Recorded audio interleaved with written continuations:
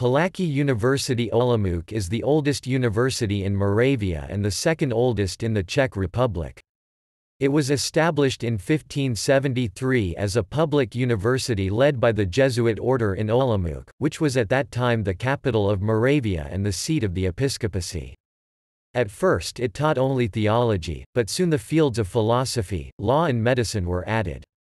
After the Bohemian King Joseph II's reforms in the 1770s, the university became increasingly state-directed, while today it is a public university.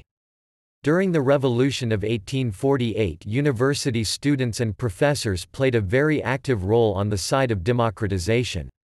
The conservative King Francis Joseph I closed most of its faculties during the 1850s, but they were reopened by an act of the Interim National Assembly passed on 21 February 1946.